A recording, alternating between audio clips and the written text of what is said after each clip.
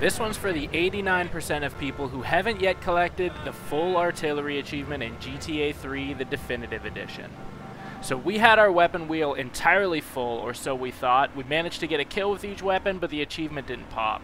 However, that was before we realized that the vehicle remote explosives were a thing. You can head to the bomb shop next to the Pay and Spray in either Staunton Island or Shoreside Vale, outfit your ride with a bomb, and then you'll get access to the remote in your weapon wheel. From here, simply set off the bomb afterwards, and assuming you've gotten a kill with each of the other weapons in your wheel, you will unlock the full artillery Steam achievement.